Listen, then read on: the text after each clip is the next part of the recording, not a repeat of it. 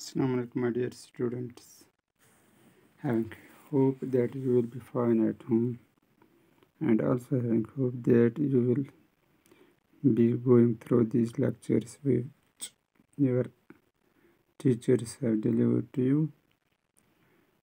Class 11th subject history. Now today we will discuss the last topic of this chapter, that is military revolution in Europe. Military revolution. The 17th century has been referred as a period of military revolution. 17th century. That means from Renaissance, which has started in 14th century in Europe, and up to 17th century we find many developments takes place in Europe, especially in the field of science, technology, astronomy, astrology, and similarly religious. In the field of religious, we find that the European scholars became able to free men from the bondage of the Roman Catholic Church. And similarly, in other fields, they were also having tremendous speed of development. And up to 17th century, we find that there was a period of military revolution of the pre-modern age. Because after 18th century, we find modern age, especially in Europe. But this was the last century of the medieval age.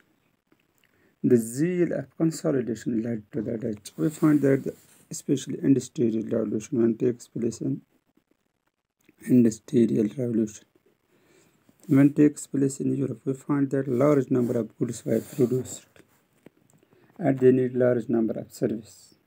Thus, this surplus goods which they got from their industries, they had to trade with other countries of the world. Thus, we find that the Europeans plunged into this race, industrial revolution, in 15th century or 16th century, and they made tremendous growth in trading with other parts of the world. With the passage of time, they were finding out in race for the zeal of colonization. As you are familiar that they were finding out themselves more and more colonies in underdeveloped countries, especially in Africa and Asia, just like Dutch, English, French, Spanish, Portuguese.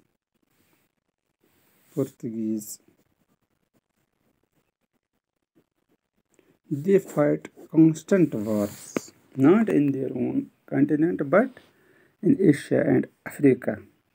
They fight constant wars, repeated wars in their colonies.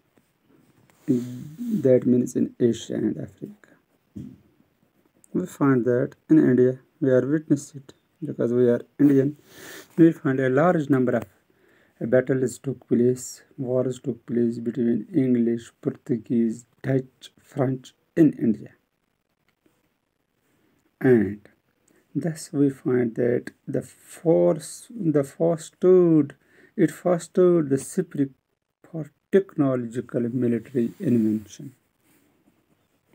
Technological military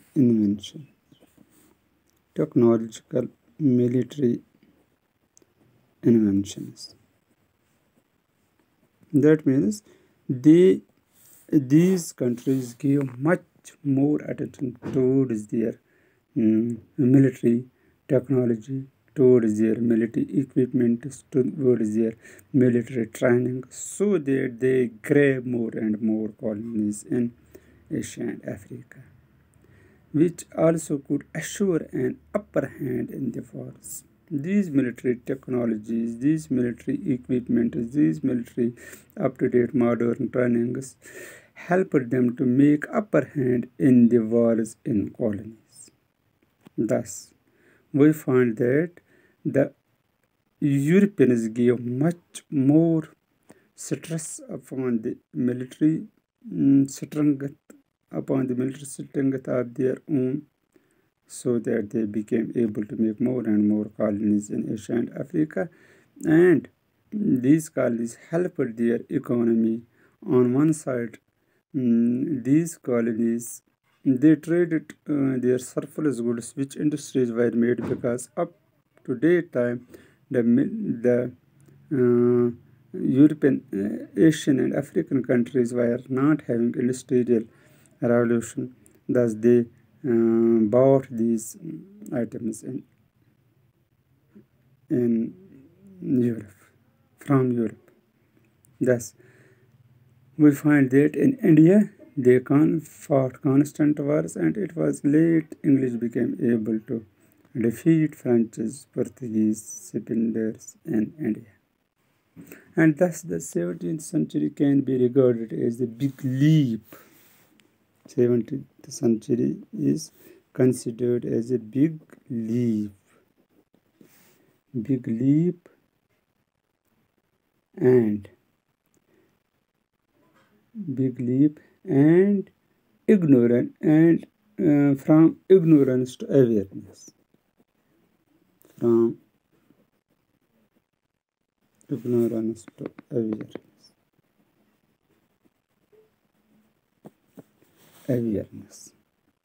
in military strength in Europe. The European world was more progressive than in the past century. It has been estimated that the last 100 years, they were much more progressive as compared to hundreds of years before this period. It was the only rivalry of European nations to each other in various parts of the Asia and Africa, and wanted to get more and more colonies, which helped their resources on one side, and they got raw materials to feed their industry on one side, and also they got availability of labor which their industries needed. Thus, this we can say that it was the 17th century was the age of military revolution in Europe.